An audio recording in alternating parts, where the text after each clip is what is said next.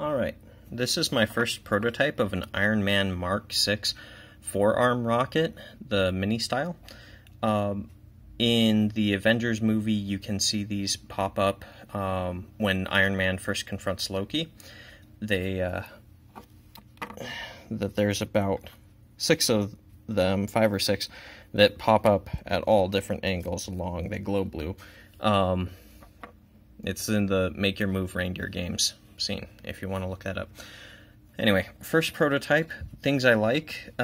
With this design, it can retract the door and extend the door somewhat, but things I don't like is at certain angles it wants to get stuck, and so it needs a nudge to get past it, or there's likely a different angle which would work.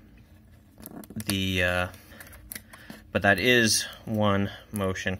The rockets would be on this platform. They would be modeled at an angle such that they would get close to this top when this lid when resting, and then as it pops up they'd be overhanging a little.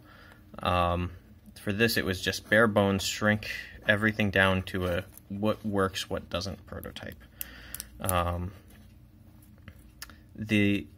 I am hitting my limit, I think, on how small I can go with my 3D printing. That I had this joint here broke very, even while trying to get the axle in place. The axles are just raw filament that I haven't even printed anything for that. And this covering here is also starting to crack. I can maybe account for some of that by making them wider instead of taller, but I'm not sure at this point. There's also a bit of friction, and I don't have a way to connect this to the servo yet. For comparison, this is a standard 9-gram servo that it takes, it's a considerable portion of the size of this whole assembly. So right now my current thought is that I would have to have it in some configuration like this, and then have a linkage going from the servo arm to this underside arm, and that as this moves, hopefully it doesn't go higher than the rest of the suit. If so, I could maybe trim some of it and then have that drag this along with it. That's a little, it'll get a little long, but it's not too bad. For dimensions, I should have had this on hand.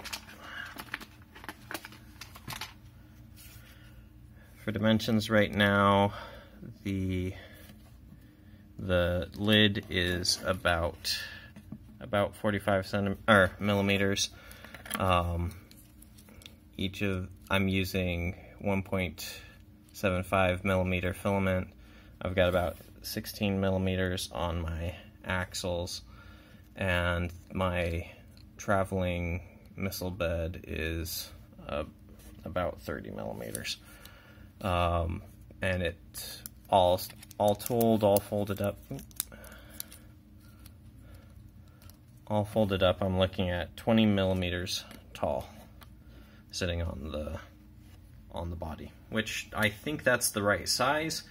It's just trying to figure out how to make this design more reliable and connect it to the servo. Any suggestions, any feedback, that would be awesome. And I'll leave a link to the forum post on the RPF where the PropMaster 2000 has been really helping me out with this. Thanks.